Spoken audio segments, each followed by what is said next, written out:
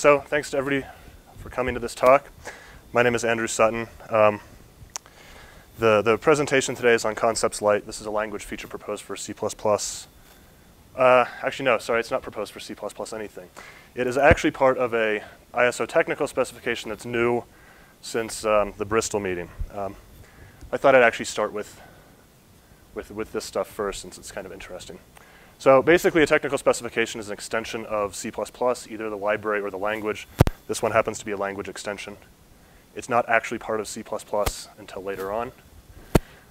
If you want to know more about what technical specifications are, there's a really nice description of their purpose on the ISO CPP website. This one happens to be based on the document N3580, which was the actual proposal for concepts Lite that was presented at Bristol. So we're hoping to actually deliver this technical specification around the same time as C++ 14. Hopefully there will be compilers that are actually shipping the features at the same time they start shipping the major C++ 14 features also. GCC should. So if you really want to know more about this work, we have a website. The first page is kind of static, but there's a wiki attached to it. This is a work in progress. So the information is somewhat incomplete. The information is fairly incomplete. But it's getting filled out as we go. There is an implementation. Actually, there are two implementations. I'm going to point you at this one. I did say in my abstract that I would provide a GCC-based compiler for this set of features. So I'm going to step outside of the presentation for a second. If you have your laptop, and your laptop happens to be a Mac or Linux box, you can actually go grab the compiler during this talk and build it. Although you will need to apply a particular patch, since the branch you're checking out doesn't actually have all of the features that I'm going to be talking about, but the patch has most of them. There are instructions for actually applying the patch and applying a new version of the patch if you've already seen this and gotten it and applied it. So I expect to hear computer fans worrying during this presentation while you guys build this. Anybody? No? No takers? Okay. So I don't know if this is a 90-minute talk. I think it might be. But feel free to interrupt me and ask me questions anytime. But this is what I'm going to talk about basically in sort of large chunks. Give a little bit of introduction to why concepts Lite are important, how you actually constrain templates, how you define the constraints, how the language actually works, some discussion of notation for constraints. We'll talk briefly about the implementation, and then some thoughts on programming with concepts. So templates are great. We love them. We like them. They let us write nice abstract algorithms in terms of high-level, concepts, like integers, real numbers, sequences, sets, graphs, these kinds of things. They're very general. Algorithms and data structures written in terms of concepts happen to be nicely adaptable to different implementation models. So we're not locked into a single implementation model with a template. We can obviously have many different implementations that work for the same abstract specification. And one of the nice things about templates, actually one of the great things about templates, is that when we compile them, when we instantiate them, we don't have any abstraction penalty. The code that gets generated from template instantiation is roughly what you would actually write by hand and optimize the same way. We can also take advantage of type-based optimizations. I know if you were at Joel's talk yesterday, he talked about how to do some of this stuff with the context of SIMD. I think some other people have talked about this idea throughout the week also. Unfortunately, we have this ideal, but the language doesn't really currently live up to that ideal. There are a lot of things that we want to say abstractly and generally and gracefully, and then we have to do stuff like this. So here's a little GCD function written using C++ 11.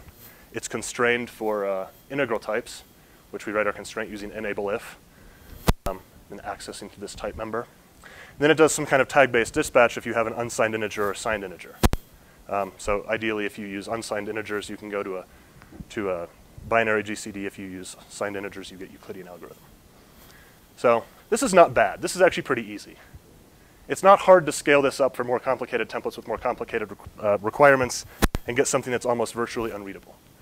But people have been getting better at writing these things, so we're not too bad, but I think we can do a little bit better. I hope we can do a little bit better. And unfortunately, if you don't do it all right and your user gives you the wrong types, you're still going to get template spew. I know when I gave this talk at the WG21 meeting, these are simple errors if you haven't done it correctly.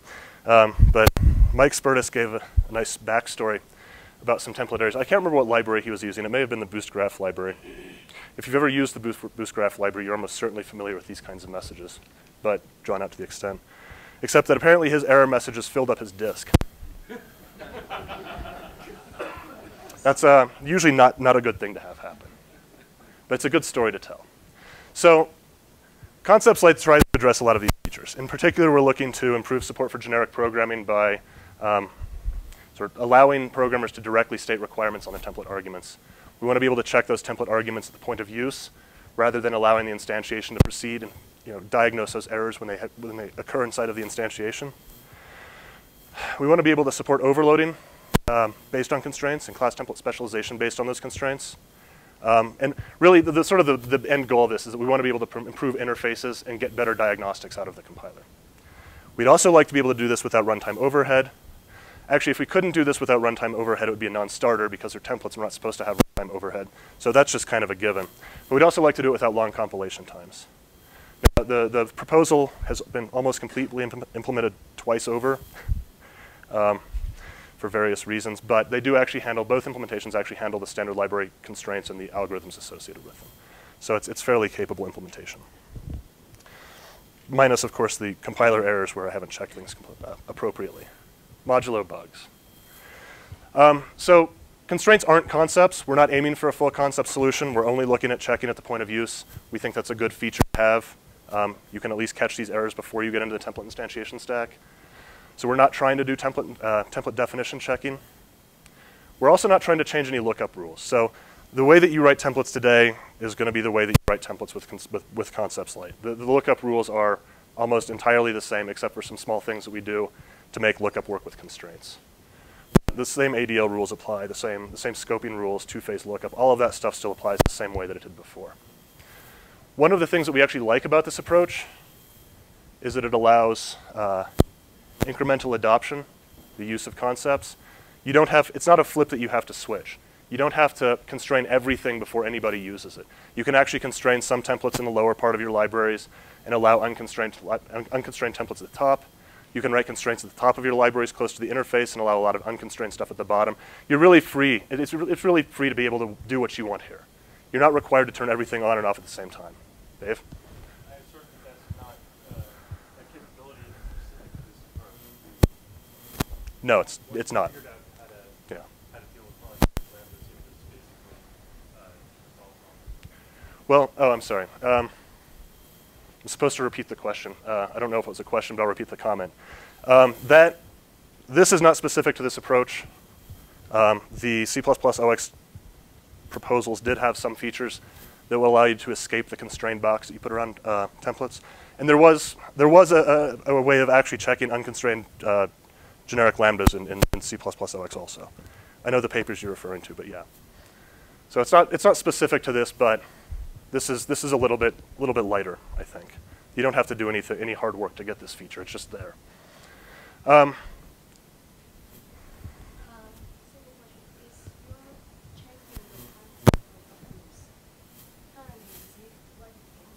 Yes. Sorry. The question is checking template arguments at the point of use. Is that what we're aiming for, or what we support? The answer is yes, both.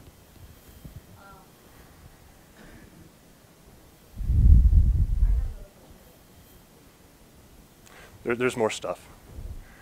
There is a language migration path towards separate checking. It's just not included in this proposal. But we're fairly confident that we know how to make this work. Okay, so constraints. Looks a little bit like C++ OX. We can write constraints as part of the type of a template parameter. So I can declare a function called sort, whose template parameter is declared as sortable container, which states the requirements on type C, the template parameter C. This is exactly equivalent to writing it this way. In fact, this is actually how the compiler sees these things. You write shorthand notation, the compiler does a transformation and gives you this. You don't have to see that though. What this says is that, this is a requires clause. The requires clause is followed by a constant expression. And what the requires clause says is that this must evaluate to true in order for this to be instantiated. That's Concepts Lite in a nutshell. Yes? Becomes non-viable candidate. Yep. Sorry. When this evaluates to false, sorry, I'm getting used to repeating the question. What happens when this returns false? The declaration is not instantiated, the candidate is non-viable, it is not included in overload resolution. Beyond that. So, what does sortable container look like? That should say sortable container. Well, basically it's declared like this. We have this new keyword concept that we're using as a declaration specifier. Effectively what it means is const expr. I'll go into that a little bit more later. And it's just a const expr function. It returns something that evaluates these properties of sortable, right? Type traits, something. So, sortable, so T is a permutable container, which means that this should be actually random access permutable container because that's the constraint I'm assuming here. So if we declare a forward list and try to call sort, we expect this not to work.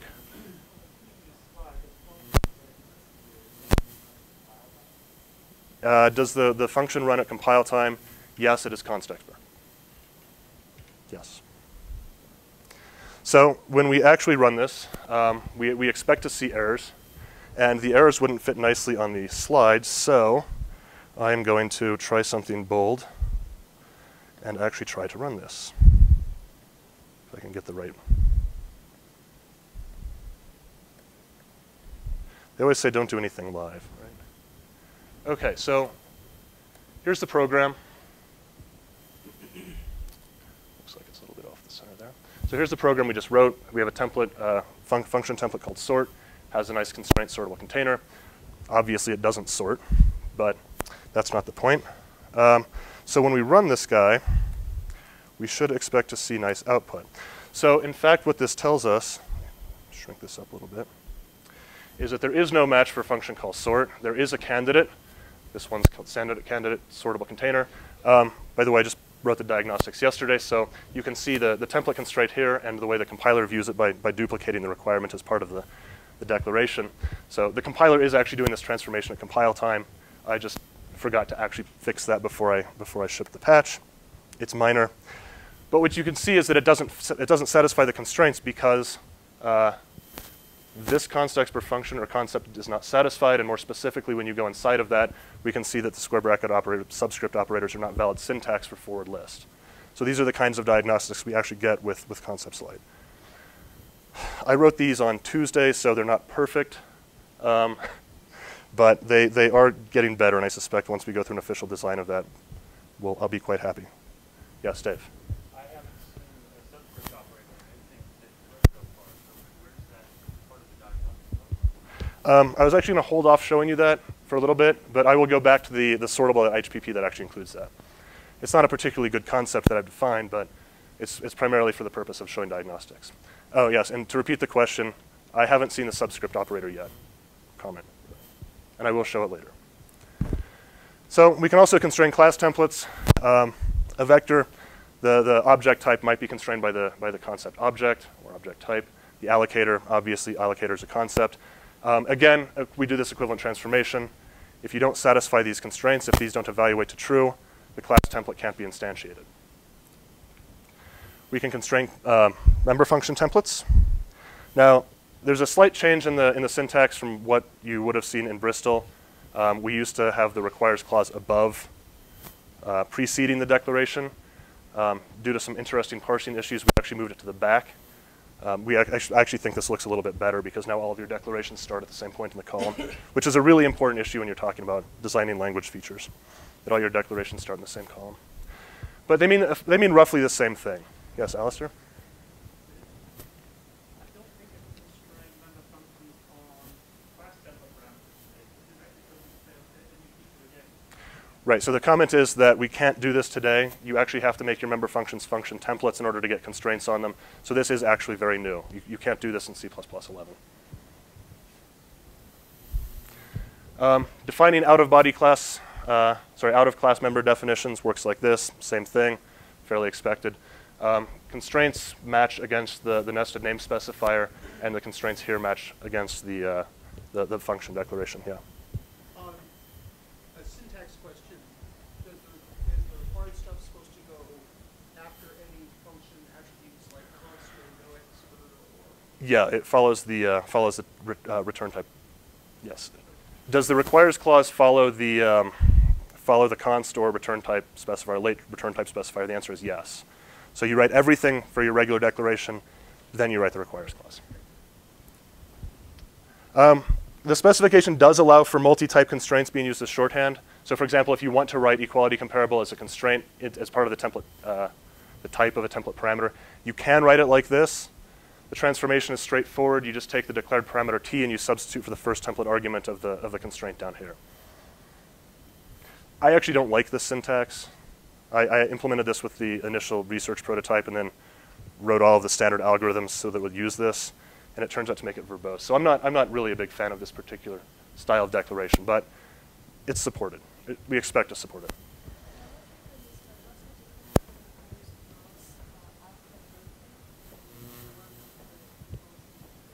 So what is the difference between the requires clause after a template and the one after a function definition? That's actually a good question. So the requires clause after a template parameter list are your template constraints, your template requirements. Those act as a precondition to the instantiation of the declaration. If you look at this, if you think about the instantiation process for class template definitions, these declarations are instantiated regardless of whether or not these constraints are satisfied or not. So these constraints are actually instantiated as part of this declaration. So these end up being declaration constraints. And these will actually tell you when you can or cannot use the declaration when you try to call it. So there's a slight difference between the way these are actually handled here. Does that answer your question? This feature is not very well supported by the implementation just yet. We're still trying to work out some of the issues in it. But it turns out to be a slightly different model than checking constraints for template arguments. So we can overload on constraints because we said we wanted to. So here's a version of advanced. We have 3 declarations, the usual version minus the number of elements that you can advance by. These are all different declarations. If we call advance with an input iterator, an iStream iterator, which is only an iStream iterator, we will actually get the first overload. Obviously, an iStream iterator is not a bidirectional iterator or random access iterator, so there's only one viable candidate. Selection is easy.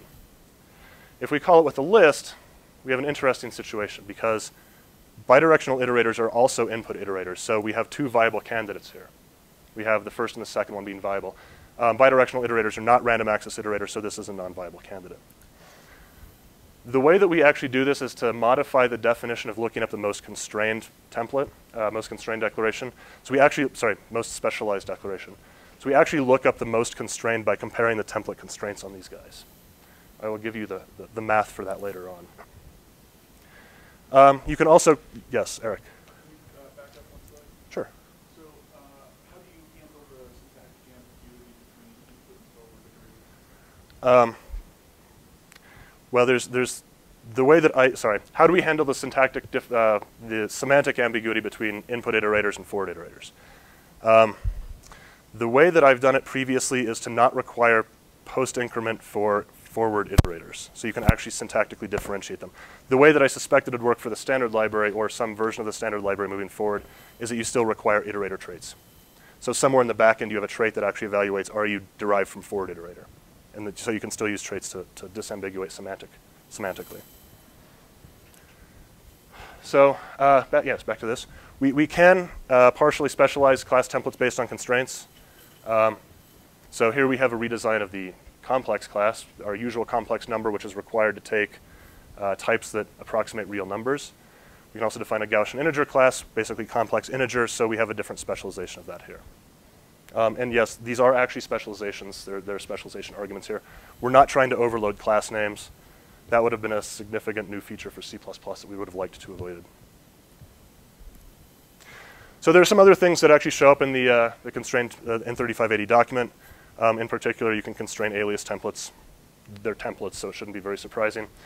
You can constrain template parameters, which is interesting. It has some neat features associated with it. We can write variadic constraints. You can apply constraints variadically. There's a lot of different things that we can do with this because we're really just talking about const expr functions being applied as almost as if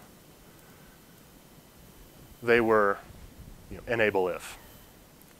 Almost as if they're enable if. Obviously, this set of features is significantly more advanced than that. Okay, so how do you define constraints? Well, constraint is basically just a const expr function. We use the concept specifier instead of concept because we have some other expectations here. Constraints can't be specialized. This is actually one of the requirements of concepts. You can't have multiple definitions of a constraint for all types. But really what they're used to do is check syntactic requirements. So the kinds of questions that we're often asking in these things are, is this expression valid for some type t? Or is the result of this type t convertible to some type? Result of this expression convertible to some type. Clarice?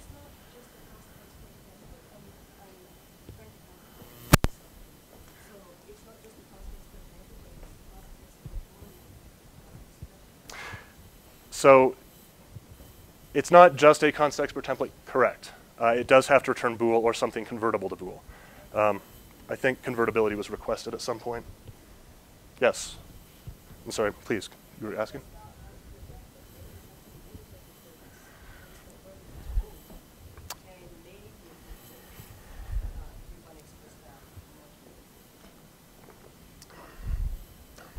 So the question is, does a constraint have to be a template? I will rephrase the question as, does a constraint have to be a dependent expression, a type-dependent or value-dependent expression? And the answer is, if you want to do anything useful, yes. Requires false is an interesting construct. You can do it. I think you can actually get useful declarations out of that, actually. I don't have good evidence for that yet. Requires true also. Excuse me. This altitude is killing me. Did you have another follow-up question or something? No? Okay.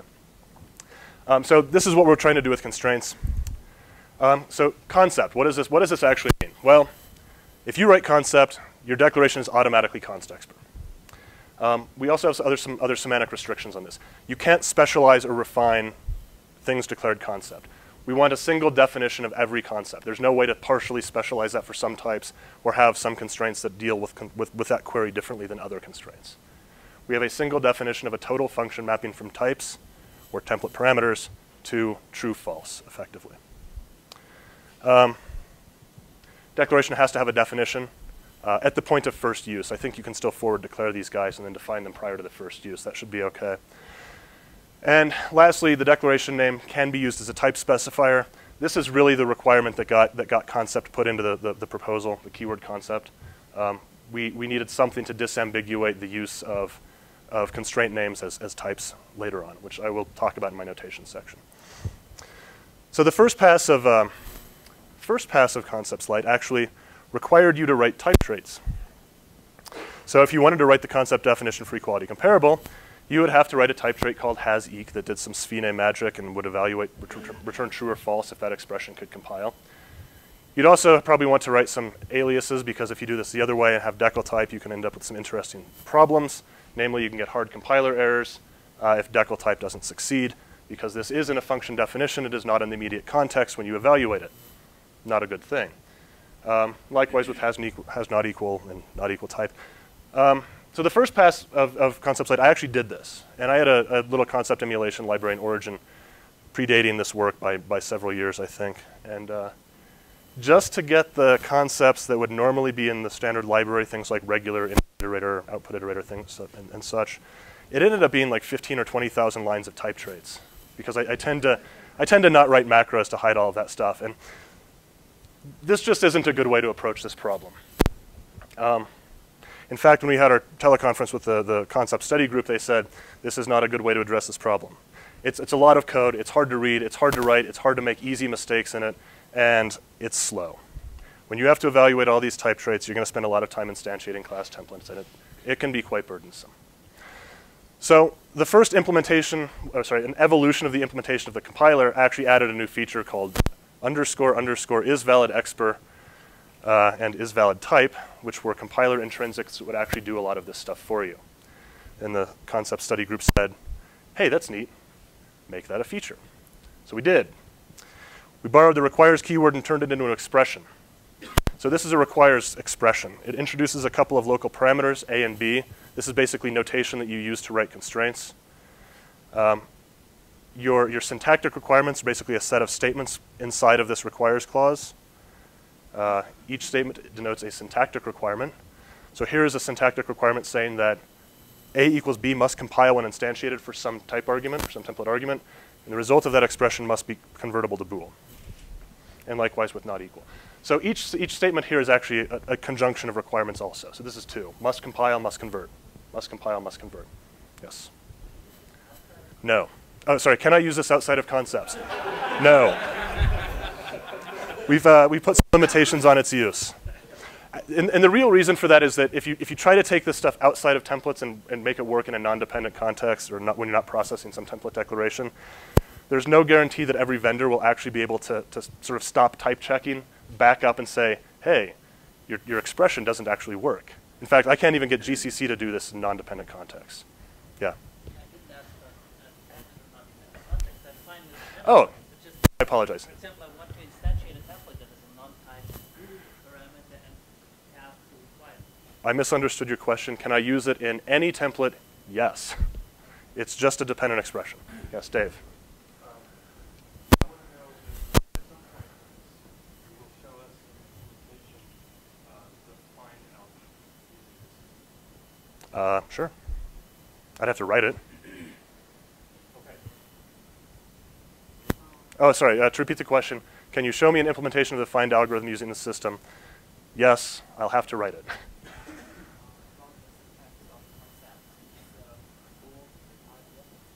No, I'll show you in the next slide. So that's exactly equivalent to writing this. If you omit the braces, you can actually write an expression by itself. It has the same meaning. It's required to compile. So, by the way, I should point out that when you actually write this or this, these compile down to is valid expert constructs, yes. This? You can leave it off. You have to, no, you have to put bool there.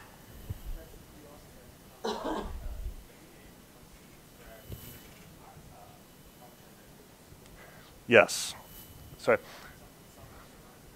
Let me summarize the series of questions. If I write concept, do I have to write bool? The answer is yes. The reason is that if we omitted the bool specifier, then we felt that we were getting too close to a definition of concepts where we couldn't back out of this syntax if we had to. So we're reserving concepts followed by nothing but an identifier to mean here's a concept definition, possibly with a slightly different syntax. Yes.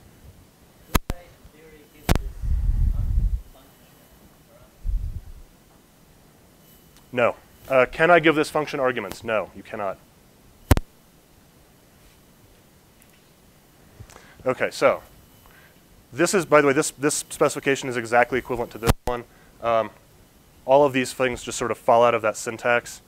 A equals B is required to compile, and then the convertibility required is actually written in terms of this convertible concept, which does exactly what you think it would, which is delegate back to the is convertible type trait, which defines the requirements for convertibility in the standard language. So a compilation error in the concept function is the same as returning false? Yes. Is a substitution failure in the body of this declaration equivalent to returning false? Yes, but not because of the reason you think it is. I will explain that comment later. I promise. Yes. Let me go back. Yeah. So the requires itself is a expression here. Yes. You Yes. use it also in the body of that requires function. So the question is this an expression? Yes. Can you use it in the body of a requires clause? Yes, but you may not need to. I give an example way at the end where I don't. Like you said, you can overload based on there was no big difference. Then why don't you use the trigger one? Yes. How does it determine this? Because this is How do I determine the most constrained template? There's much involved in that. I will explain it as we go. Fortunately, only 2 slides. David. On the previous that funky syntax, I just wonder why that as opposed to anything else? It seems like a very specialized. It is. It's what we, sorry, why this syntax? It's just kind of what we converged on. Because we're sort of following the the conventions of the Palo Alto TR, so WG document N3351, had something similar to this, but slightly broken. So we changed it a little bit. Yes, Alistair. This one or this one? Yes.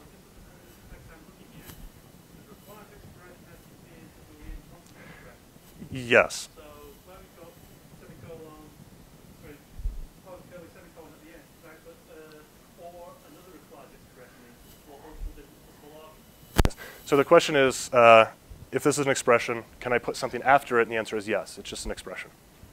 So you can put ands and you can put ors.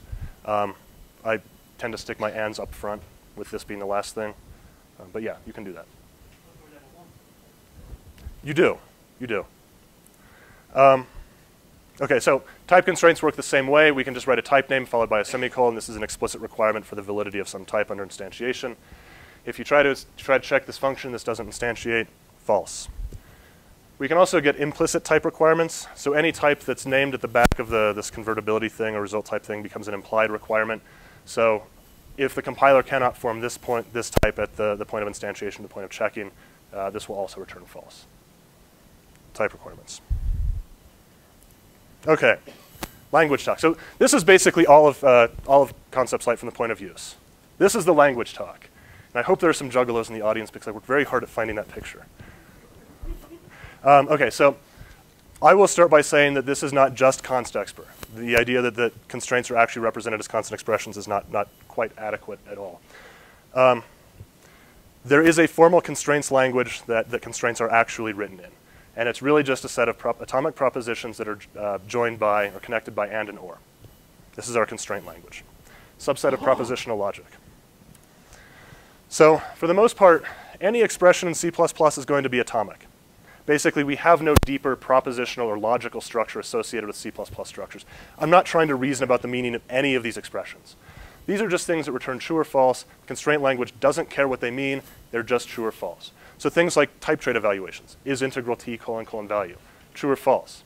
I'm not going to try to look inside of that type trait and figure out what exactly it means. Negation is also primitive, which is kind of odd because I'm talking about propositional logic, and negation is often part of propositional logic. But negative requirements are weird. We allow it as an expression, an atomic expression. It tells me true or false, but I'm not trying to reason about the deeper propositional logic or propositional structure of these things. We could do interesting things with relational expressions on literal arguments, constant expressions here, but we've opted not to. So these are, again, just propositions. They're atomic. We don't know what they mean. They just return true or false. Const.expr functions also return true or false. This might answer the previous question about why you can't use function arguments, because we don't know the answers for all these things at the point of instantiation, or the point of call. And of course, you can use true or false as propositions, like Larissa asked earlier, I think. But what they mean is kind of interesting. Calls to constraints, anything declared concept, are not atomic. We actually reduce those. And the reduced term actually comes out of, unfortunately, lambda calculus. But it's basically inlining. So if I write a concept that looks like this, arithmetic, requires integral or floating point, kind of the standard definition of arithmetic here, and I try to use it for a cleverly named algorithm called do math, you write this. What the compiler really sees is this. So when you actually write concepts when you actually use these concept declared constraints in requires clauses, we inline the bodies of those things recursively. There's a really good reason for doing this. Marshall, ask your question now. What's it? I asked like 3 questions. Which question? So the question earlier was, if a substitution failure occurs in the definition of a concept, do you return false? And the answer was yes, but not for the reason I explained. Okay. The reason you get false is because we actually lift these constraints out of the different instantiation context and cram it into the immediate context. So a substitution failure occurring inside of a concept check just sphenes away. Actually, that's not quite true. We trap that and say it's false, and you don't even try to instantiate the declaration after that. Okay. So that's one of the meanings of concept. That actually allows this inlining to happen. Turns out to be a very cool thing to do. This is also the reason why you can't partially specialize or refine concepts based on constraints. You have a single definition of a concept for all types returning true or false. If we tried to split these definitions, we could never actually decide what constraints to pull out of that definition and into this requires clause. It's undecidable. That is also why things like this are treated as atomic, because we don't want to look into the definition of a class at compile time and try to infer the meaning of those things when we're building up things like this. So that's concepts light, more or less. All of our semantics are based on this reduced form of requirements, of atomic propositions connected by ands and ors. So how does overloading work? And specialization. Yes, Larice.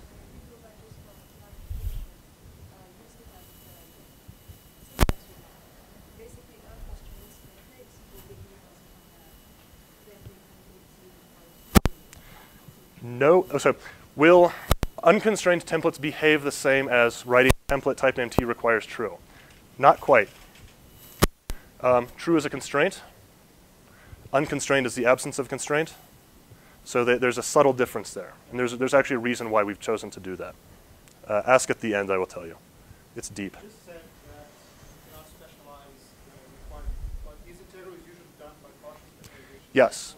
So we don't specialize concepts. The question is, I just said I don't specialize concepts, but obviously these have to be specialized to be implemented, which is not quite true. You can have an alternative definition that doesn't deal with that stuff. But these are atomic. I don't care what's inside them. No deeper propositional structure. We don't look into them. They're just true, false answers for us. Okay, so, sorry, yes. Is it possible to constrain concepts? No, because they're declared concept and you can't specialize or refine them. One definition for all types or all type arguments returning true or false. I tried this in an earlier rendition of this. It doesn't work. It gives you really weird answers if you try to actually split up the definition of a concept to be different things for different types. Can one concept call another? Certainly, absolutely. Almost certainly required, in fact. Otherwise, you end up duplicating requirements. So that would be a form of refinement. It is. Concepts calling other concepts is a form of refinement, yes. Okay, back to overload resolution. So we've added two steps, normally in function overload resolution. And by the way, I'm kind of whitewashing this. There are, as discussed previously in different talks, many rules to template argument or function overload resolution. This is the broad strokes of them.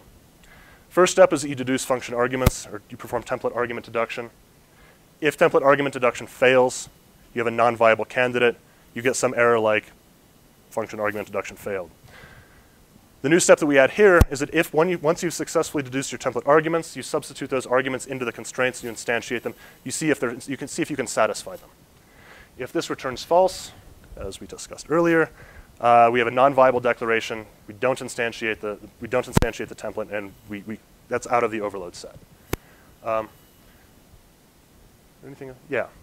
So once we've done that, and we actually have a set of candidates, we have to look to see which is the best. There are complex rules for this involving conversion sequences. If we're comparing two function templates that have, if we're comparing two valid function templates, we try to find which is the most specialized. If we can't determine which is the most specialized, more specifically find which is equivalently specialized, we then try to find the most constrained.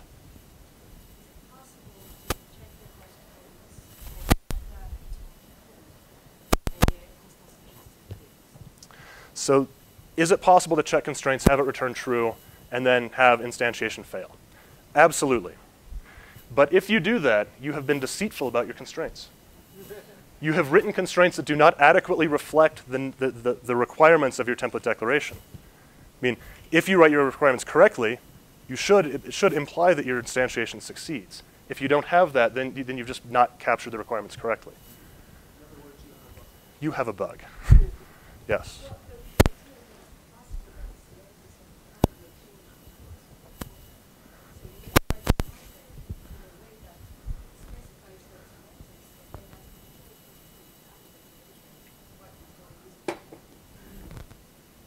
Can you repeat that?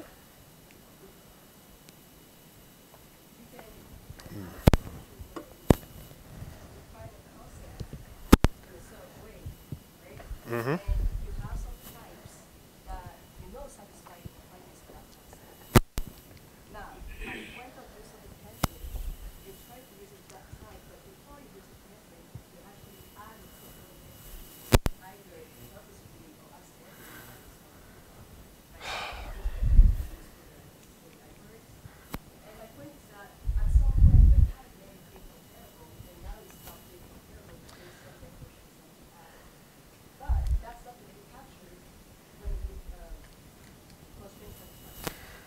So to summarize the comment, point of instantiation, sorry, the meaning of a concept may change based on different declarations being present at different points of instantiation in the program.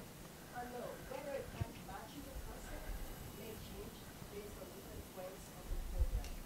And the constraint satisfaction in this case is not going to capture that change. So you're going to have constraint satisfaction succeeding, yet the decisions. There's a possibility of that. I don't know if it happens in practice. Yes, if we can construct an example that actually demonstrates that, I'd be happy. Okay. Okay, constraint satisfaction is actually really easy. It's just const expr functions. We evaluate them. We have a nice engine for that. The C++ 14 extensions for const expr make this particularly interesting because you may actually in the future be able to evaluate standard library algorithms to actually check concepts. So if you really want to, you can build a Turing machine, const expr Turing machine. I don't recommend that. Another one, yes. Oh, there are multiple? Yeah, yeah. Anyway, so I'm not recommending you do this for concepts, but you certainly could. Somebody will. Finding the most specialized is actually kind of interesting. Again, I'm going to whitewash this process a little bit. Effectively, what you're doing, you're comparing two function templates, is to try to perform mutual deduction against each other. So you try to deduce the arguments from some function f1 from the arguments of f2, and if you can, then f2 is more specialized. Maybe I got that backwards. And then you do the same thing, and if you can do that, f1 is more specialized. If you find that both are more specialized than the other, then they actually have equivalent type, equivalent generic type. If you find that neither is more specialized, then you just have an ambiguity and you can't do anything about it. In the case where the types are actually known to be equivalent, then we look at the template constraints and we do that.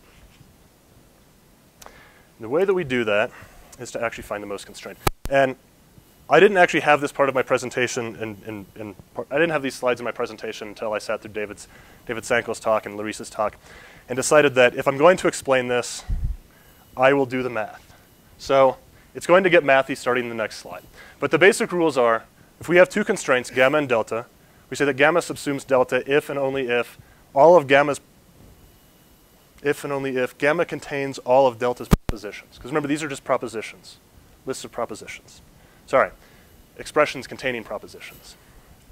Now, the real solution to this is actually as an application of first order, this should say propositional logic. We're not dealing with first order logic. That's not decidable, it turns out. But you can really easily think of this as a subset problem. In fact, if you don't have any disjunctions, this just is a subset problem. So more broadly than that, if we have two declarations, A and B with equivalent type, these should probably be template declarations. A is more constrained if its requirements, gamma, subsumes those of B, delta. And unconstrained templates are always the least constrained, which is why if you actually require true, you get something that's more constrained than an unconstrained template.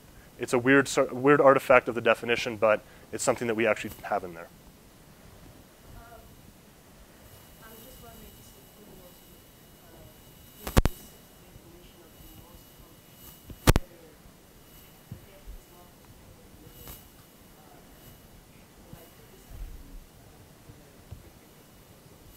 So the definition was that one depth is more constrained than the other one if you can actually instantiate the depth.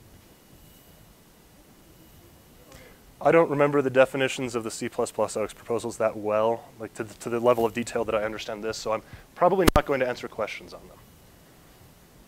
But this is the mechanism we're using for concepts Lite. It's very nice. Ready for the math?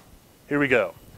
Okay, so first thing we do is actually, this is basically an application of sequent calculus. Sequent calculus is developed in, I think, roughly the 30s, so this is not new technology. It's used for doing backwards proofs and propositional first order logic. So what happens is we have this reduced language. We're talking about propositions with and or, right? Actually, let me back up a little bit. I forgot I was going to explain the notation here. I only added these slides last night, so this is a little bit unrehearsed. So what does all this mean? Well, this is a turnstile, and what it means is that we can derive the thing on the right, delta, from the thing on the left. Syntactically, it's a syntactic consequence of the thing on the left, essentially. So the things on the left and right, these are just going to be lists of atoms. Gamma is a list of atoms. Delta is a list of atoms. So what we're actually asking is, can I find in gamma all of the things in delta. And if I can find in gamma all of the things in delta, or some things in delta, I should say, then we know that we can syntactically derive the validity of delta from things on the left. If you guys have done type theory, this is actually not fundamentally different. It just uses expressions instead of types. P and Q are actually expressions in this case. They may or may not be atomic propositions, but they're C++ expressions. These rules are applied from bottom up, working recursively. And here we have conjunction and disjunction, or I tend to write them in terms of the mathematical meaning because of habit. So, hey, that's not right. Okay, so what happens is that if we have an expression, a conjunction of requirements and P and Q, we basically decompose this on the left-hand side, so we basically create a longer list of requirements. We're essentially registering things with our context that we're going to show things about. Now, this decomposition is done for every template declaration that has some constraint. Always. This is always done. Whenever we have some disjunction, we kind of do the same thing, but it's a little bit different. We actually have to branch this into two separate subproblems. So we make a copy of our current list of known expressions or known atoms. We insert the left operand into the first one, the right operand in the second. Now, these are basically setting up a logical problem, right? So for anything that we're actually going to try to prove against, we're going to actually substitute something for delta, and we're going to try to find evidence of delta in these lists of propositions, these subsets of propositions. It seems difficult, but if you work a couple examples, it's really easy, very easy to see. What happens when we actually go to compute most specialized is that we've already run a left-hand side. So these are called left decomposition rules because all of the decomposition happens on the left-hand side of the turnstile. There's a very nice Wikipedia on this article on this also. So when we actually go to check for most specialized, we take a pre-decomposed left-hand side gamma. So this is just going to be the list of propositions for some function template. The requirements have been fully decomposed. And we're going to do the same thing on the right. So when we find an expression, an AND expression, we have to find in that list of propositions that P is there. Syntactic comparison. Can you find A equals B in A equals B? Yes, of course. So therefore, this is valid. And then we do the same thing for Q. So can you find in gamma evidence, support for the validity of Q? In other words, can you find one expression inside of another? If so, then this is a viable expression. This is a valid expression. So you can actually derive, sorry, P and Q can be derived from this list of expressions. Right. We do the same thing for disjunction, except it's sequent calculus, so we get the cheat. We lift the arguments, and if you find one, and then find one or the other, then you can actually derive that fact. This is not really the way they're implemented. We don't actually do a full decomposition on the right-hand side. We do a decomposition on the left-hand side. Really what happens when you actually run this is that you have an expression, an AST node with an AND in the middle, an AND node. You say, can I find P in the context? Yes. Can I find Q in the context? Yes. OK, true. Done. Recursively apply. Same thing with OR. Can I find OR? If so, short circuit and fail. So it's just a search algorithm, and you're running over syntactic matching. But it's all about entailment. Syntactic consequence here. And if you go back and read Elements of Programming, somewhere, I forget what page it is, somewhere between 6 and 11, Alex actually gives a definition of concept refinement in terms of satisfaction, which is exactly what's happening here. So one concept C prime refines another concept C if whenever C prime's requirements are satisfied, C's are also satisfied. That is exactly that definition pushed into propositional logic. Yes, Dave. Wait. Abrams. Yes. It sounds like you're doing Yes.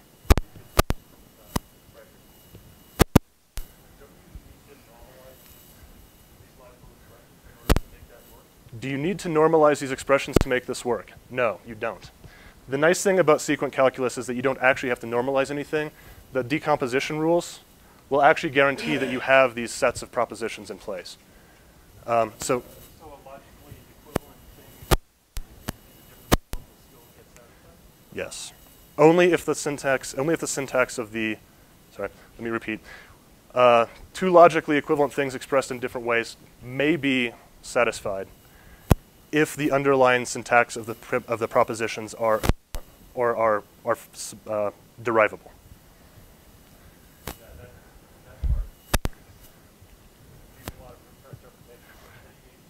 I think the next slide actually works an example, but it's works an example of it. Okay. So I think so. It's probably not, it's not a very big example because they tend to get a little large. Yeah.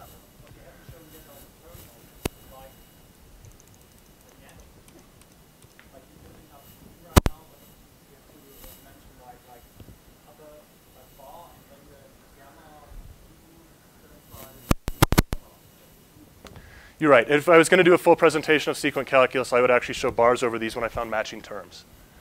Yes, but I'm not. It's just, these are just the decomposition rules. It's not a full exposition of sequent calculus. There are really nice tutorials out there on this. This is, by the way, this is not hard stuff to learn if you're really interested in learning it. I had to learn this in December to actually make overloading work, and it's only been, what, 5 months? So it's easy to learn. It's easy to implement. The core implementation in GCC is probably all of 500 lines of code, and it's GCC. So if you're in Clang, I would expect that to be 40. Right? Yes, Larisse. Ideally, it's very reusable, because as we're moving forward, we're actually doing a lot of this stuff with semantic check. Sorry. How reusable is the implementation? Obviously, it's bound to GCC. I have to deal with GCC internals, so I have this weird tree structure that I have to deal with. But it is, as far as being reusable within the context of that program, it's very, very, very reusable. It has to be, because we're actually using this mechanism a lot to do a lot more interesting things, like actually checking semantics of expressions, which is sort of an extended and complicated version of what you're seeing here.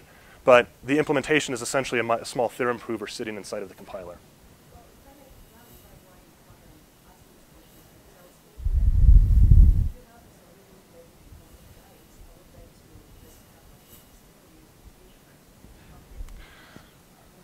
I can't speak on stealing implementation. There are licensing restrictions and stuff. It's open source. I don't want to poison your licenses with GCCs. But you can certainly look at it for inspiration. It's fairly clean. And hopefully really easy to see what's going on. Okay, where were we? Okay, so 2 concepts, advanceable and incrementable. Not written in terms of each other, but just written in terms of basic requirements. So advanceable requires plus plus I. Incrementable requires both plus plus I and I plus plus. Right? So the question is, does advanceable subsume incrementable? Oh, I left that off. Until I saw X and I. Magic variables, man. Magic variables. There we go. Live coding at its best, right? Better? Okay. So here we have, I'm missing a return statement. Jesus. This is new slides, new slides. Okay, so assume a return statement, please. Otherwise, I'm going to go off the edge of the slide, and that's just no good. So we have one requires I++ or plus I. That's just a single requirement. The other requires both I++ and I+, both the pre-increment and the post-increment, right? So the question is, does advanceable subsume incrementable?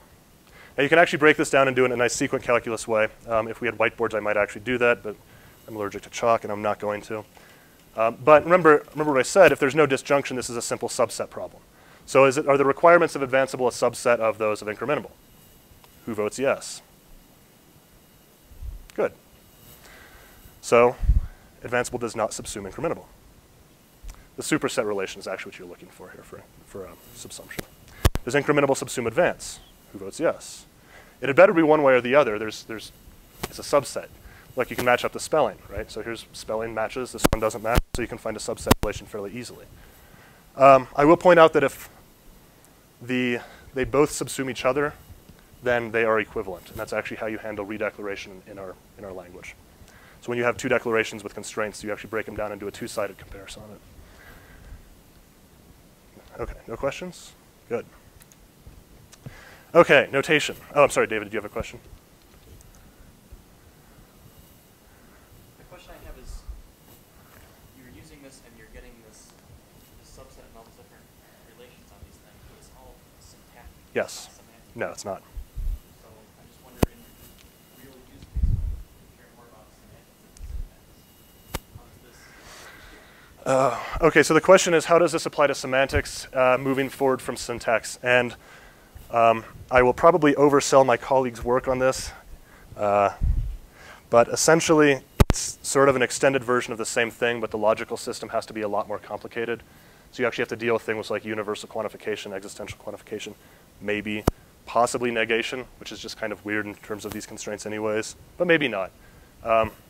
Hopefully we don't get to the point of having to deal with modal logics. That would be awful. But there are ways of actually doing this syntactically. So we can actually do semantic checking syntactically based on the same basic mechanisms, but plus a lot more operators. And I think the basic mechanism of that will be an assume statement. So you assume some properties of objects, and that gets registered in your context. It just becomes a list of things known. And so when you actually go to verify the validity of some expression with respect to that context, you have to look it up and you do some kind of syntactic match or some weird decomposition of these things to figure it out. Yes?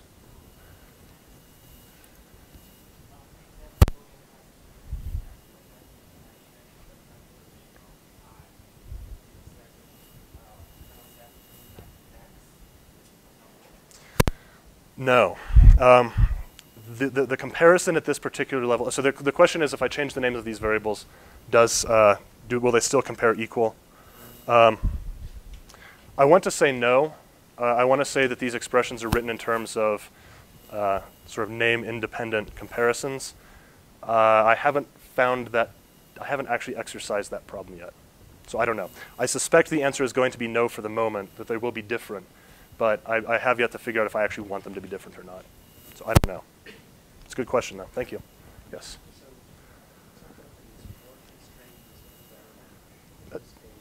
Yes.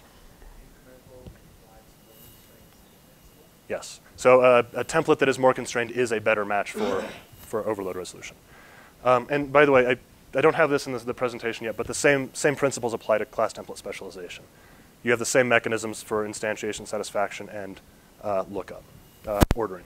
Yes, Dave? So given that generic programming is fundamentally all about algorithms, I know that we haven't looked at any algorithms yet. So Well, I'd really like to do some algorithms. You said, when I asked about find, you said I would have to write it, but don't you have it in the library? Do I have an implementation of the standard library, and why haven't I written find? I did have an implementation of the standard library written in terms of the initial prototype, and decided that I would not actually do that.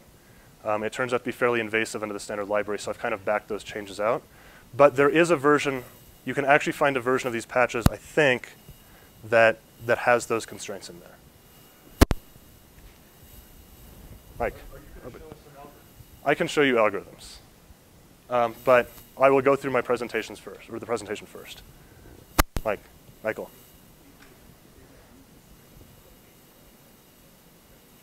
An unconstrained template is an empty set of constraints, yes.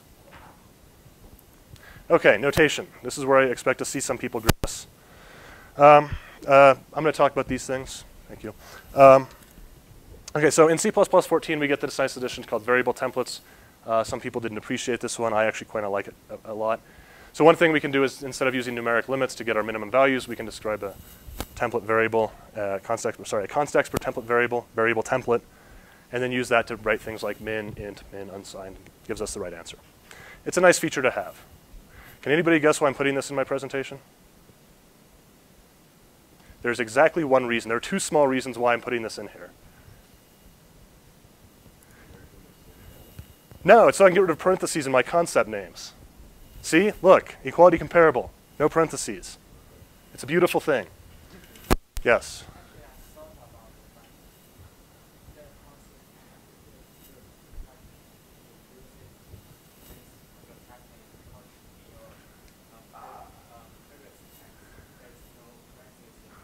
Well, so the comment is that this won't work because of an ambiguity.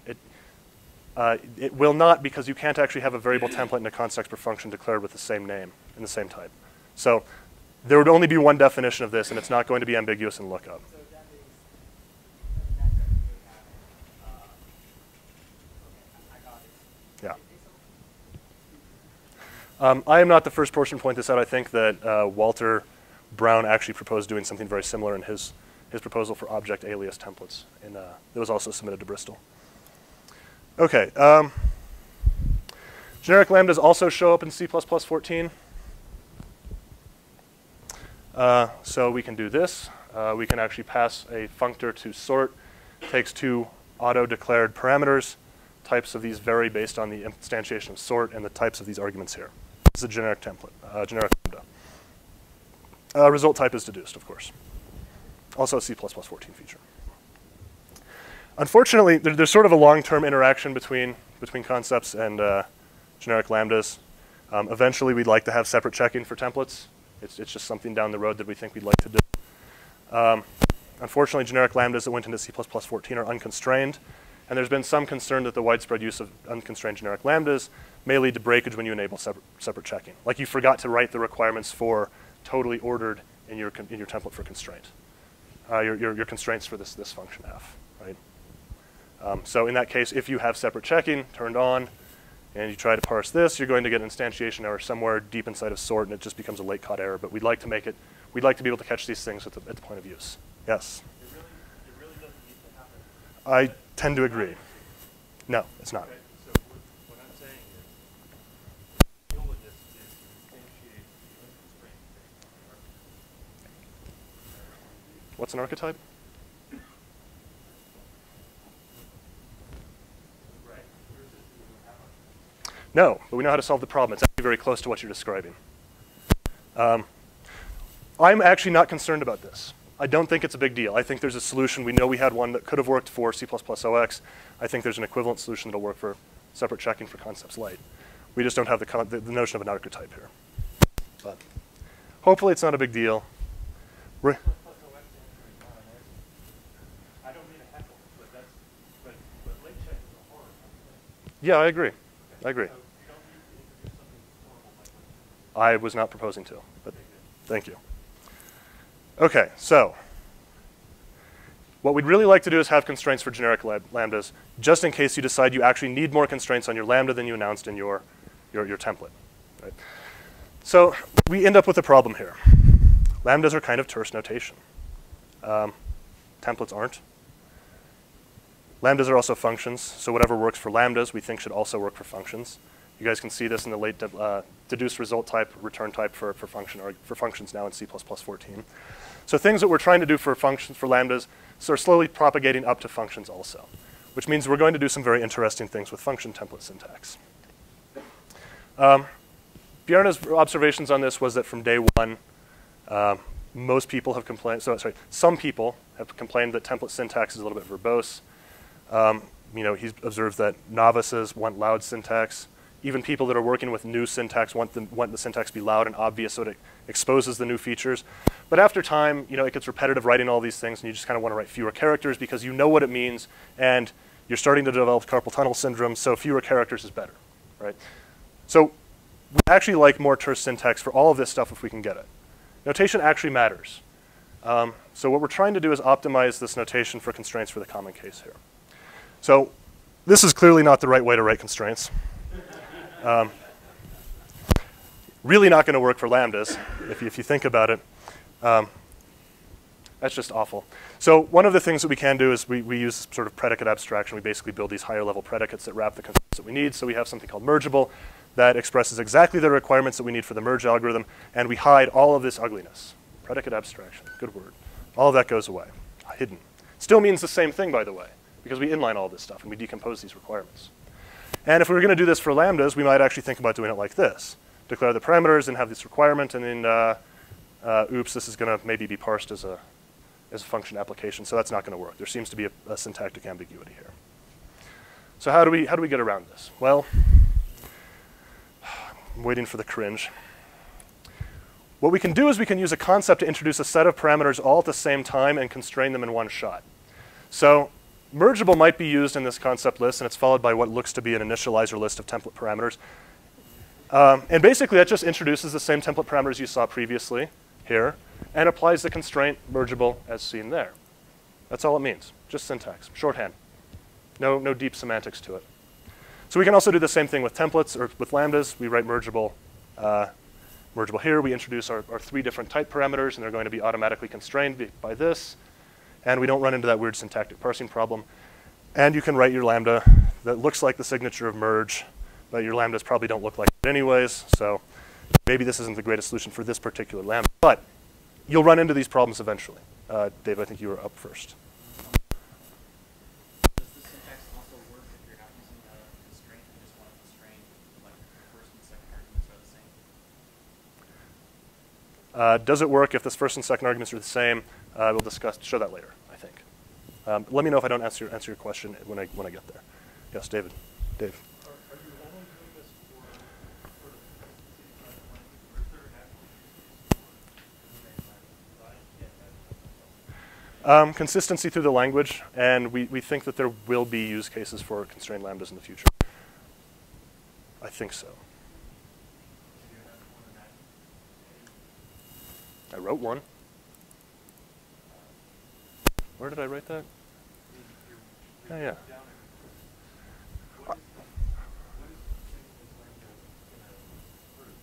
Well, it's going to. So, what do constrained lambdas actually improve about C++? Well, if I can write constraints to this, I can actually check the definition. I know I can check the definition of the lambda, the signature of lambda, at the point of use for sort. I don't have to do any hard work to figure that out. You know, if I write that x and y have to be totally ordered, then that constraint gets checked at the point of instantiation of sort, or overload resolution for sort. And so I get an early caught error when this is instantiated. Not if you constrain it here, because that constraint has to be evaluated as part of the signature or before it gets passed into the sort function. And again, I'm kind of speculating on this a little bit. We haven't really worked out the semantics for it because we don't have a version of constrained lambdas generic lambdas for GCC yet. So I can't give 100% precise answers about how this will work, but I can say what the notation should look like, what I think it should look like. Yes? Which one? This one.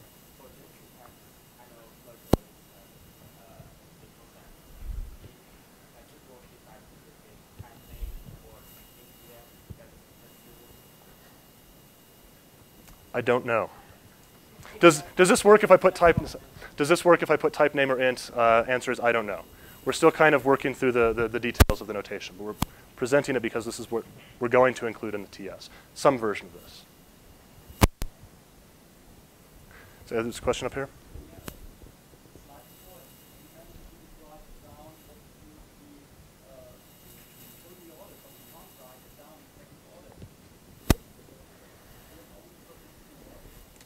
Well, right. The comment is that we can't actually write real semantic requirements on these things, and we never propose to. We don't do it now. We document that, right? So what we can do is we can use syntactic requirements to emulate the semantic contract between the developer of the concept and its user. So I think that's just what we have to rely on for now. Maybe that'll change in the future. We'll see. I have my fingers crossed. Okay. Yeah, so the actual meaning of this is actually probably just showed you in the previous slide, but you take the introduced template parameters, you rewrite them in a parameter list, and you replace the concept as a requires clause. So it's not semantics, it's just new syntax. Type concepts are fun. So a type concept is basically a single argument concept, although I suspect it could be a multi-argument concept with some default parameters or default arguments. You can do that with concepts. But we get to use this with our shorthand notation. So we can write sortable container C and require that. But we can also do something very nice, depending on what you think is nice. We can just use that concept as the name of the parameter itself. And so now we can just get rid of template altogether. And so sort is actually a template because it introduces, yep, I was waiting for it. It's a constrained placeholder type. You guys don't like this? It's a template. It's just a generic function. Functional programming languages, functional programmers have never had any problems with this. You just define an expression, it becomes a function, you put in the types, and if it satisfies the requirements, if you can build it, it does. It is not an existential type, no. It is not an existential type.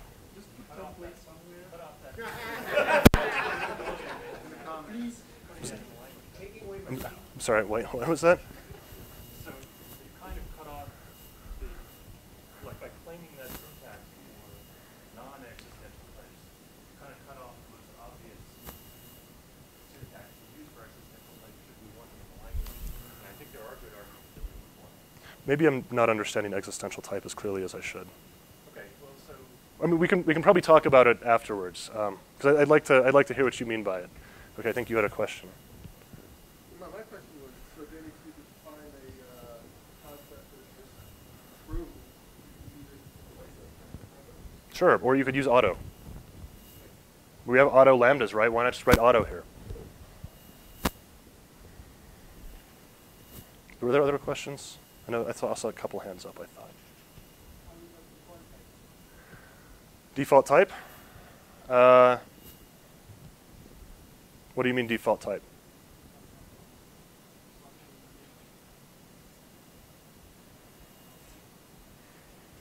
Well, default arguments are a little bit different. I think we can still have default arguments for constraint types as long as the default argument actually satisfies the constraint that's been applied to. I'm not sure where default type applies here because there is no default that you can actually get out of this. Yes? So one issue I have with the syntax is now looking at the sort function. I cannot tell if it's polymorphic. So from the point of use, if I call sort, forget that I'm doing any of this. I'm just calling sort. How do you know it's polymorphic or not? Period. For any overload, for any function call, how do you know if what you're calling is polymorphic or monomorphic? You have to look at the overload set. you have to look at the types of the arguments because Yeah. what I meant by existential type is a type that does type breaking essentially. So you can implement concepts behind it. Right? You can have a sortable container type that does type breakers, and all of that would be that would still be a polymorphic function. Right? It's just moving instantiation different. So you mean, so you're saying where sortable container would actually be like an abstract base class kind of thing? Sort kind of? Okay. Right, you know, actual compilation model. Yes. I don't, so I will actually comment on that because I've thought actually very deeply about how to do this. You don't want this to be what you're talking about. Because every time that we actually have some kind of virtual table that gets involved in these things, we use the keyword virtual. Right? Where not? Well, I mean, first of all, virtual functions introduce all kinds of RTPI for one or more. Yeah.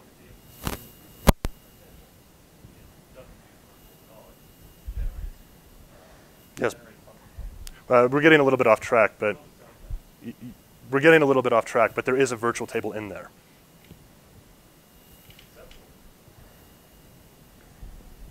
Those are one to access. Those are to access sortable container. The actual types iteration. Since I do have C up there, can I just use sortable container call I will get to that answer briefly. Okay, so we can do this with lambdas also. This is actually not bad for lambdas, but the same principle applies. What we declare here, we can actually write as a concept declaring the constraint there. And now whatever we pass into this must actually be required to be a regular type. Not sure what I'm doing with the capture here, yeah. And if you have two arguments that are both regular? Same type problem. If I have two arguments that have the same concept, we assume that they're the same type, basically. This is the common case. We think this is the common case. So the idea is that because their type names have the same spelling, we think that they should actually be the same. This is not the same as writing auto twice, where you're allowed to have freedom of substitution there. Yes? Easy to keep that constraint that is saying, how do I undo the constraint that you physically created? You use a longer term, use longer hand syntax. So, which actually answers the bottom of the slide. But what this actually means is this, right? So you declare, you write it this way. When we actually run through it, we pull the random access iter out. It becomes the constraint. You write an implementation defined type name, R. And so anywhere inside of this scope where you saw random access previously, you replace it with R. So if you actually, where was that? So to answer your question previously, when you want to get the iterator type, you can write random access iterator : iterator, and that substitution will automatically replace it with the built-in type name. Yes?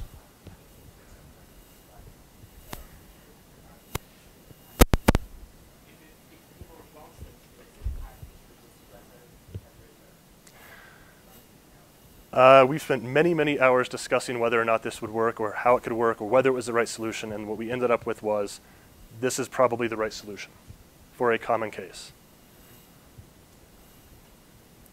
Okay, done with that stuff, unless there's other questions. One just a small question. You said we can get an limit of the template keyword. Yes. Does that also mean in the general case we can now have arbitrary functions as just f and then opening parentheses following f? I think the generalization of generic lambdas would allow that, yes. The question was, can we just write f as a function, f auto something, returning something, and have everything sort of be deduced and magical in a template? I think so. The generalization would seem to indicate that, yes. David? So this is kind of an application of the true concept, because you can make all of your, let's say t is true, now you can make all your arguments t, and Or you could be clever and call it type. And so now you don't have to write type name anymore, right? Save 4 characters, just add a shift. Okay, so yeah, there is a problem with that. At one point I had suggested just putting the word auto in here to say, add a degree of freedom. Here's a constraint, but still deduce an auto. I don't know if it's going to happen. We'll see. This is, by the way, we're fairly comfortable with the underlying mechanisms for these things. It's going to go into the TS, but the TS is not actually part of C++. It's an extension. So you're under no obligation to use these things. It's really for you to try to figure out whether it works for you in this case. Okay, so 2 implementations. There's an initial prototype based on GCC 4.8, which was last rebased in September.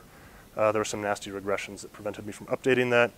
The new official GCC branch is actually called C++ Concepts on the page I showed earlier. This is merged with Trunk fairly recently, I think like once a month. So this is actually up to date, and you get all the 4.9 features and regressions.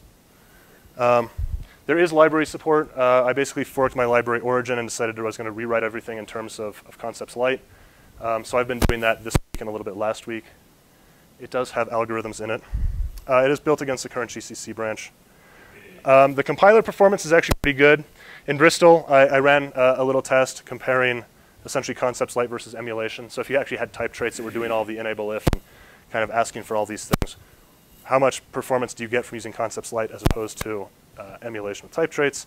And the answer is, as far as I can tell, linearly increasing with no upper bound. The more constraints you check on more types, the more improvement you're going to get. So in GCC, class templates tend to be expensive, and their instantiation is kind of expensive. So the less class templates you actually have to deal with, the faster your compiler actually runs. One of the reasons we actually get this performance is that we're taking a lot of things out of the standard library that have library implementations and putting them into the compiler. There doesn't need to be a library implementation of isConvertible. The compiler knows how to compute that on the fly, and it should. So I'm sorry, yes, question.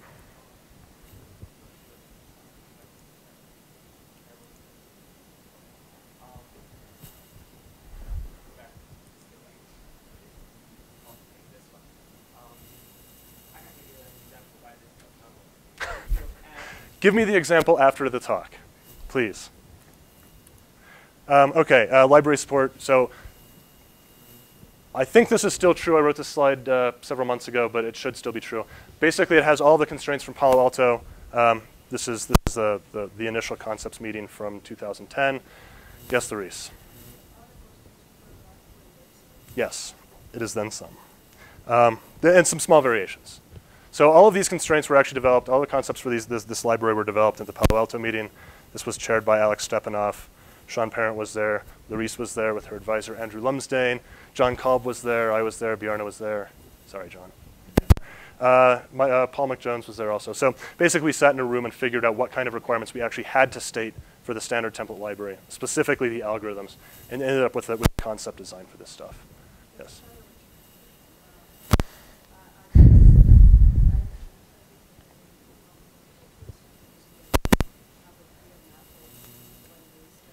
Documentation? What? They're implemented.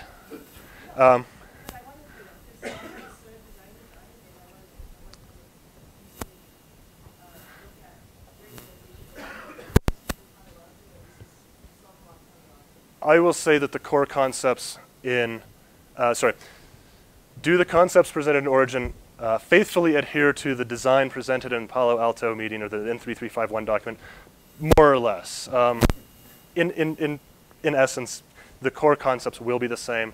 There are some different names, but not dramatically different. You won't usually be using things like indirectly swappable or advanceable to write your algorithms.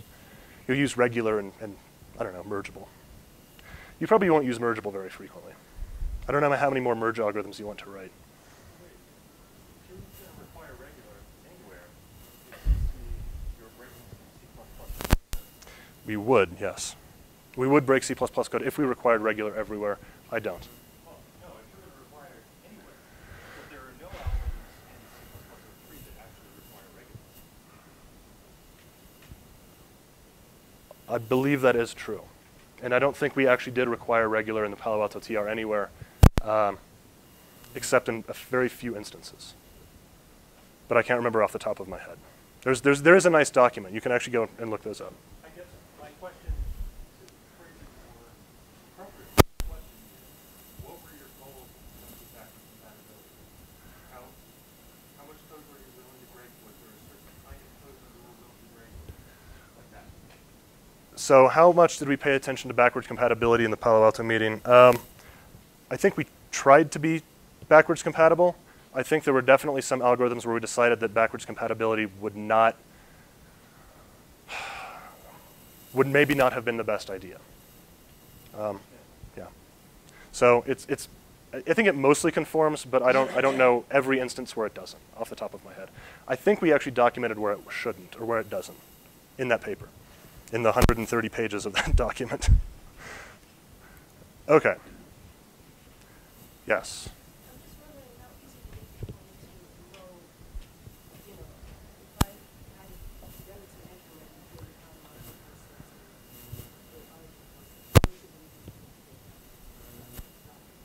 how much How easy would it be for you to figure out the closeness of fit between my concepts and Palo Alto? You're going to have to go through and compare by hand. I don't know. You have to look at code, yes. Michael, do you have a question back there?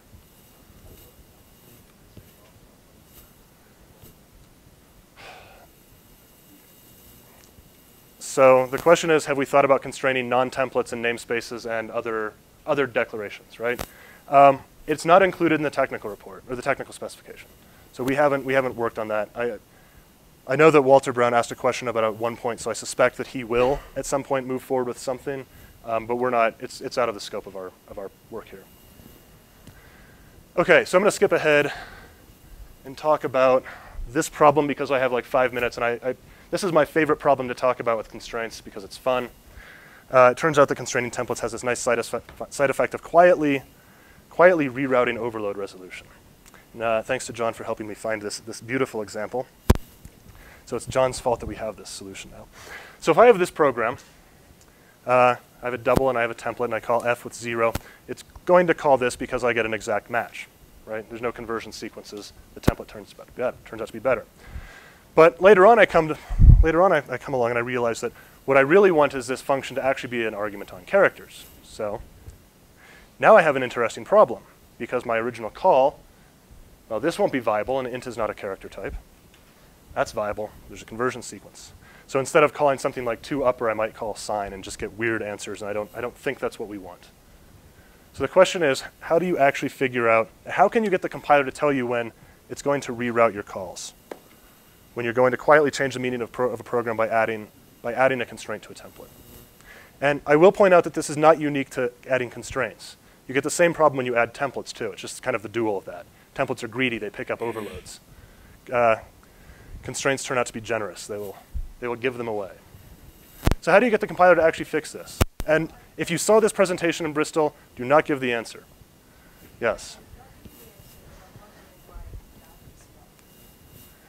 Anything you add that changes the meaning of your program when you don't expect it to can generally be a bad thing. Yes, Alistair?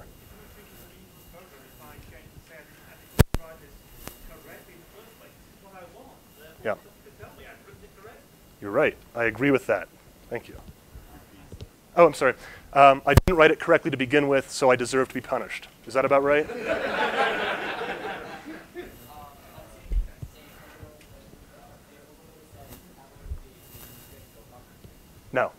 Not true. Overloads can include constrained and unconstrained templates and non-templates. It will happen. I actually wrote this up and ran it as an example when I was in Bristol. It happens. Yes, Dave. I'm sorry, to try to rephrase what Teresa and Alistair were saying, I did not understand why you expected to not change what gets called when you change the signature of a function to overload. The question is, how do you prevent that from happening? How do you make it noisy? How do you want the compiler to complain when you change the function gets called? Yes. Yeah. Why not? How do you make it stop complaining? Yeah, because you don't want to do it when you change the last time. Delete the unconstrained function. Awful. No. This is a beautiful thing. Unconstrained templates are easy or evil. They're greedy. They pick up everything. Just delete it. You're saying you want the previous slide in error, and so I put that delete in there? Yes, I am. I cannot see any reason That's why I like this example so much. If you pass a Yeah. float now, it's an error. based on some rule you. No. Oh, yeah, right. Actually, if you did pass a float, it would be an error. Yeah.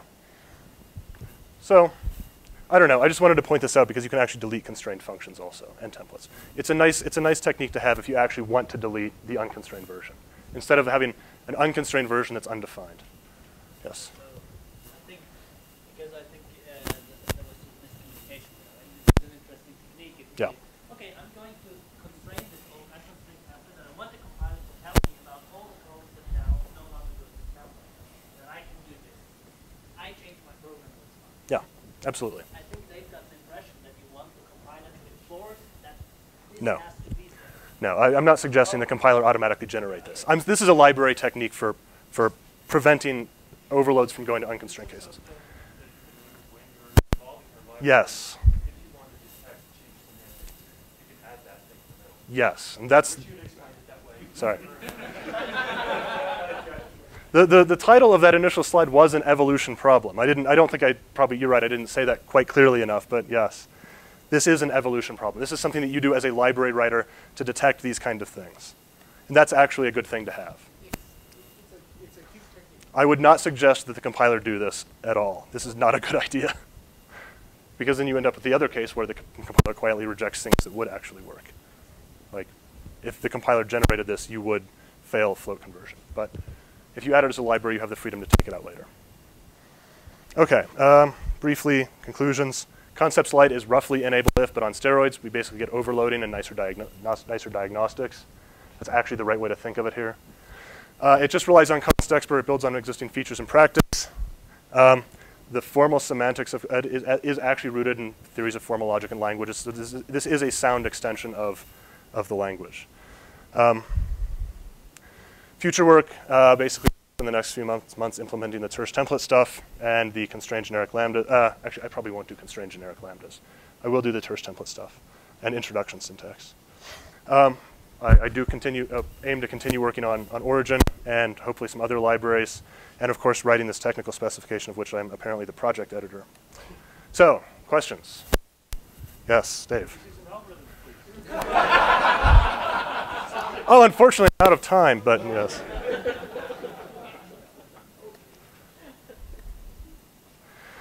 Let's see.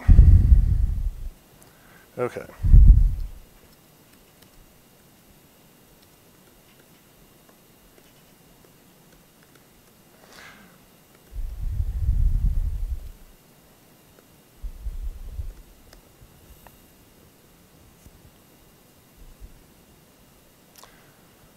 Okay, so this is, so you asked for find. I don't have the standard find algorithm. This is my range adaptation of what it looks like.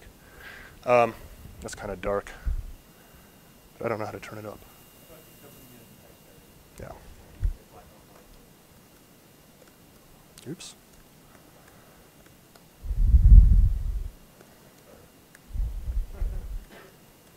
Okay, so Origin's range library is basically a simple wrapper around the libraries. A range is essentially begin and end. constrained to be a range search, which is actually defined right above it. So again, using sort of this predicate abstraction technique to make the constraints simpler and readable here. Yeah, so this is what they actually look like.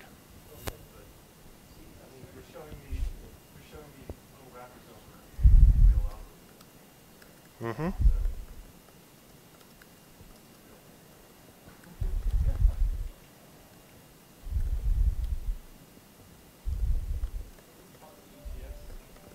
No. This is part of Origin.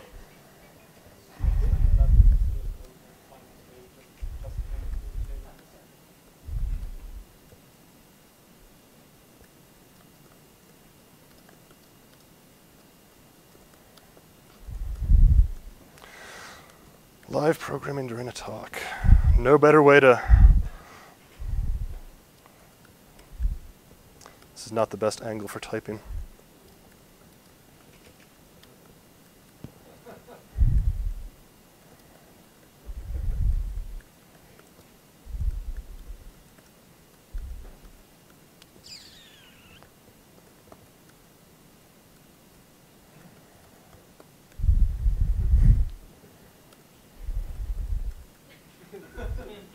Okay, algorithm.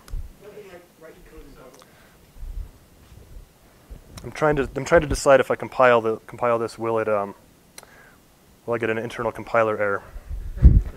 I suspect not. Yeah.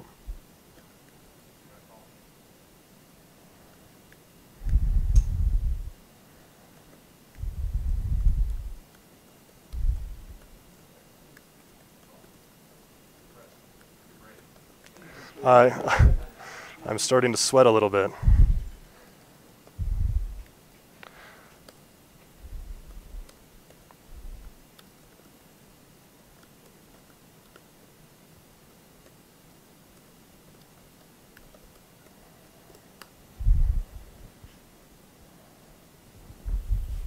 Oops, gotta build it.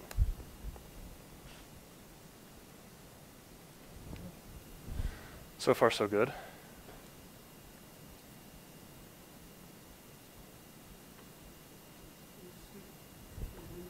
Yeah.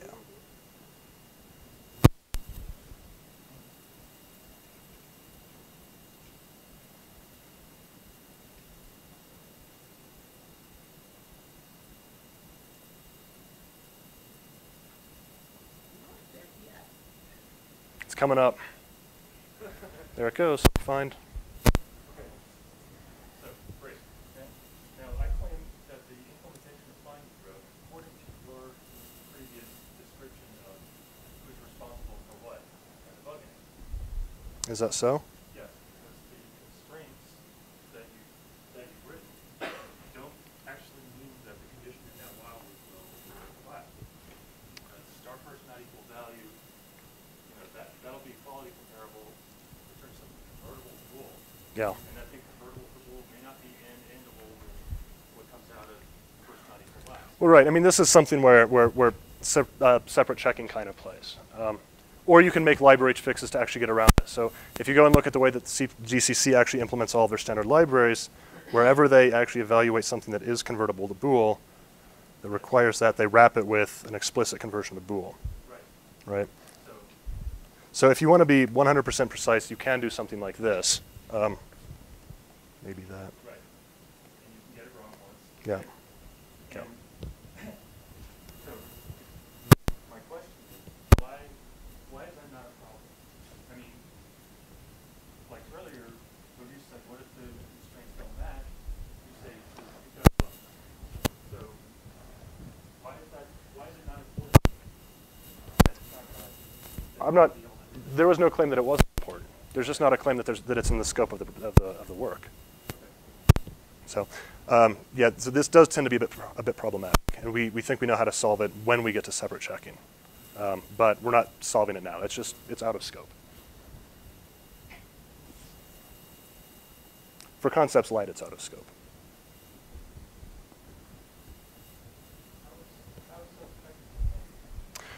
Because you can actually rewrite the expression when you find a match for it on initiation.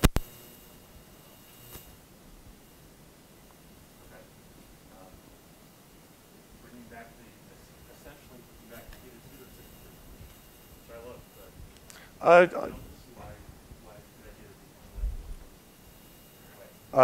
I'm not suggesting to. I don't see that implication. It doesn't seem to follow to me. Other questions? No? Anybody back here that I'm missing? Okay. Yes, Larice. Final question.